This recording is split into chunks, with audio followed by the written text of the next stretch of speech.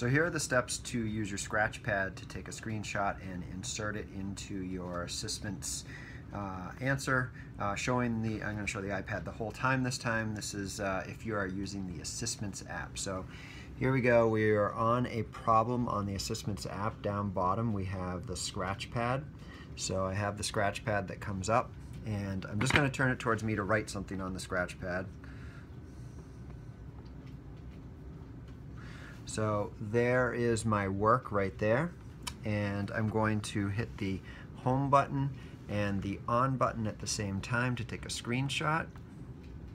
Just took a screenshot, and then I'm going to come back to home down here, and that brings me back to the screen with the insert work, and I'm going to make my screen a little bit bigger here, and I'm going to hit the image that is the insert image. Whoop.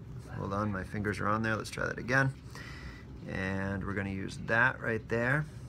And I get this dialog box that comes up, and I'm going to click on that, and it's going to ask me to find an image on my device. So I'm going to click choose file, and I'm going to select from the photo library, and should be the last one in my photo library, which is right there.